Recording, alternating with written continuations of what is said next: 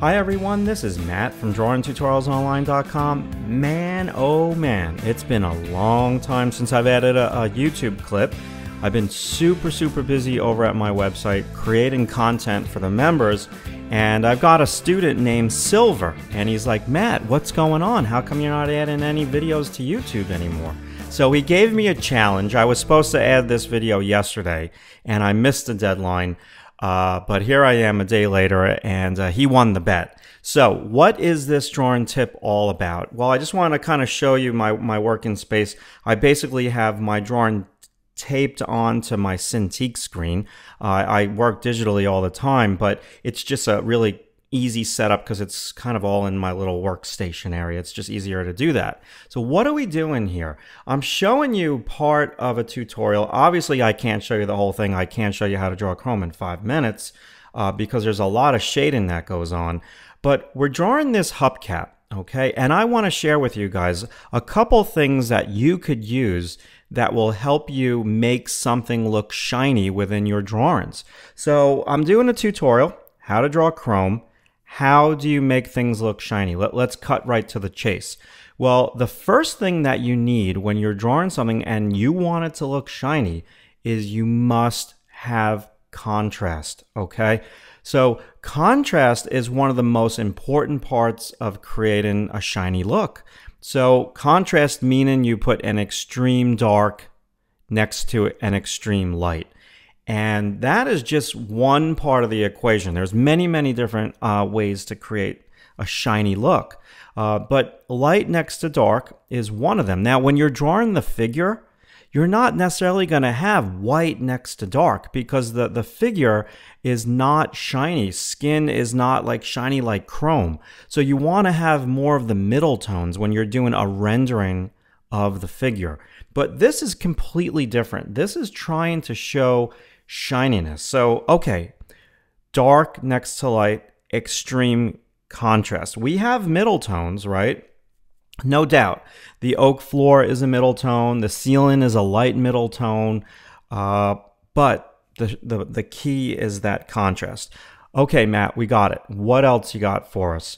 So another way to create shininess within an object is to, when you have the contrast, the white next to the dark, you add a hard edge in there as well.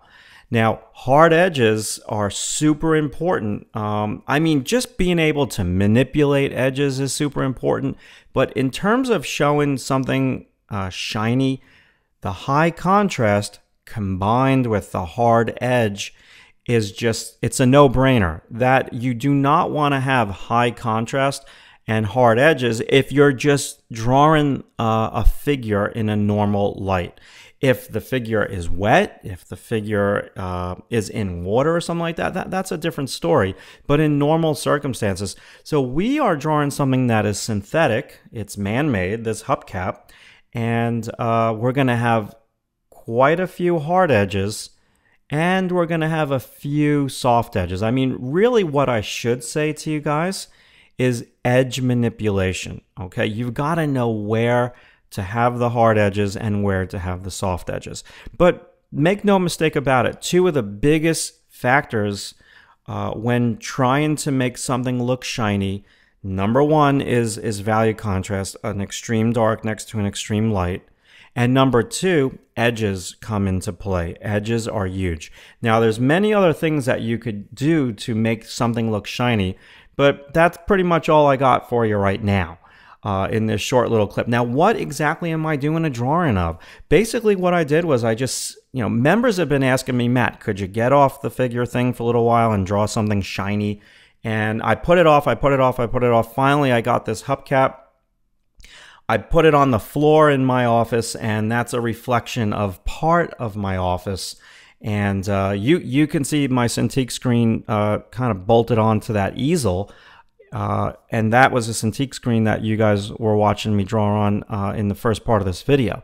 So that's what I'm doing. It's a reflection of my office, and it's in this hubcap that I photographed that was on my floor. We are in the middle of, well, this is the end of part number 2.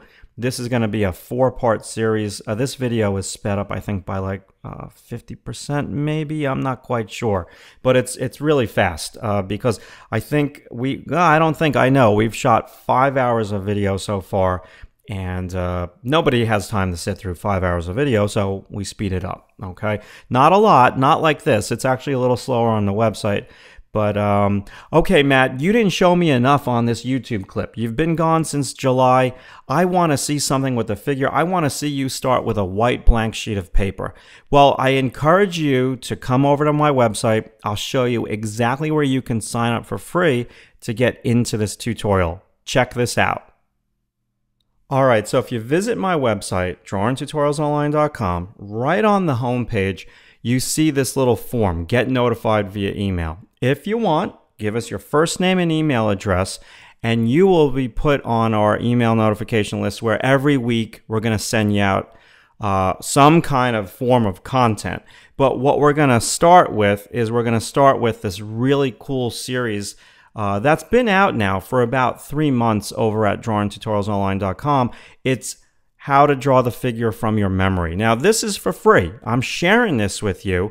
This is a very, very small part of what we have to offer over here at DTO. So you sign up, and the second you sign up, you get sent right to our first lesson. And this lesson is how to draw the figure from your memory, step number 1. And you can go there, you can read up on what we advise you to do, you can watch the video, you can check out some of our drawings, and you can comment on what we did down below. And so after you watch this video, in a day or two, you'll probably get sent step number 2. And like I said, I want to share this with you. This is where I show you where I start from nothing, a blank white sheet of paper, to a drawing. Okay, so thanks so much for watching, you guys, and no worries, I will have some sketchbook videos coming up soon. I've just been waiting for my students to film them, but now we're going to be filming some, so hang tight, be cool.